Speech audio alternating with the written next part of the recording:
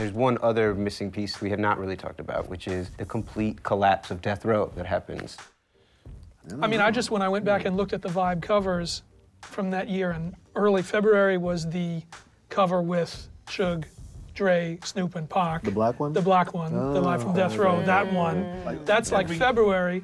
By December, it was a Snoop cover with Last Man Standing as the cover. So it is that calendar year that you know, all of that stuff. When does Dre leave? At the end. In the fall, like in the fall. Yeah. Okay. Pac, you know, the memorial cover went into Dre in the suit, launching the new Enterprise into Snoop as Last Man, Last Man there. So yeah, that happened. When that happened quick. 1996 saw the release of The Score, Il Nana, and Hardcore, and in many ways changed the perception of female MCs and, you know, gender politics within hip hop. What do you think the significance of those albums and those artists was?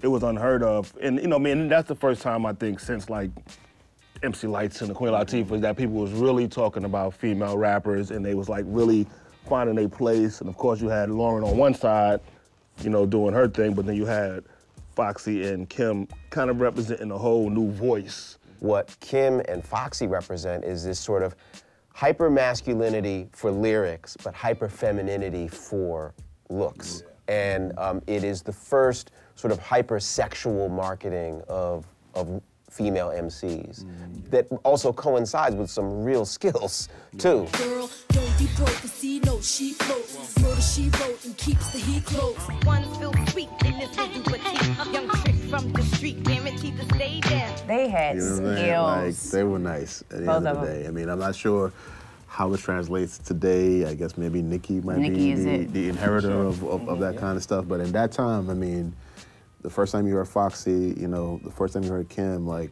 they cut through, like, both of them. Listen, Kim was not a solo artist. She was a member of a group, you know, and she just broke out for her own talent and, you know. I'm taking this. Back then, she was doing things that women are doing now, with the mini wigs, mini looks, just being, you know what I mean, being free, saying whatever they want to say about their femininity or what have you. So I think women, we welcomed it because we really didn't have a voice at that time. We had Lauren, but we didn't have a voice.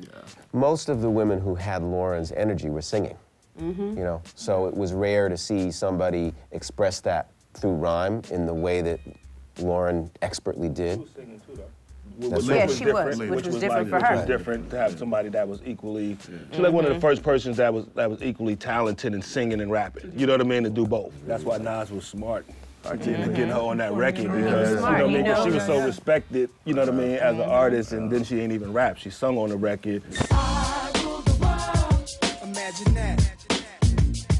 I free all my sons. You know, I guess as a final question, on a scale of 1 to 10 for each of you, how aware were you of how pivotal the events that you were witnessing were at the time?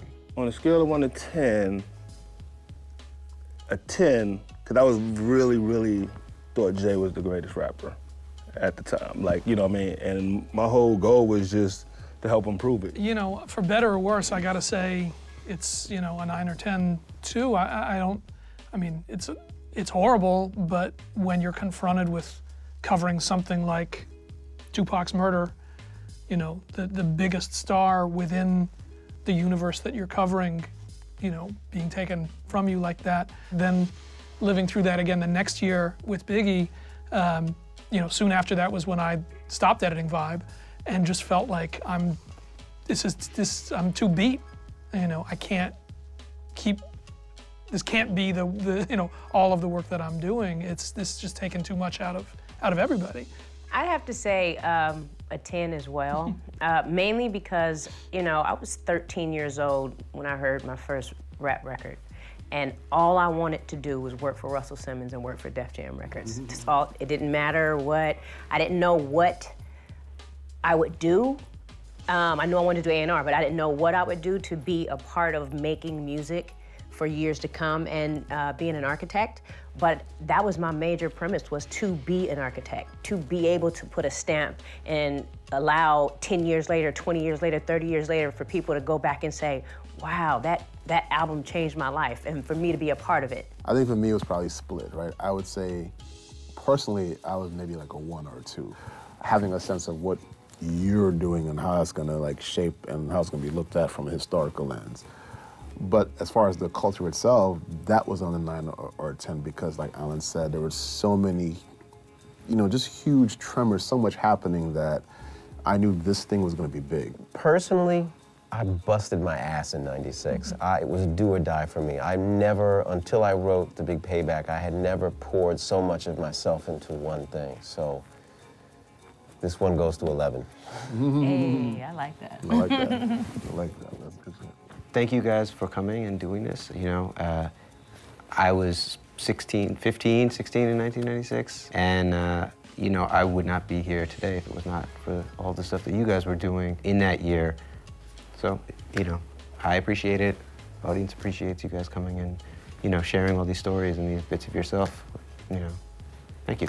Thanks Thank you. Thanks for having us. All right.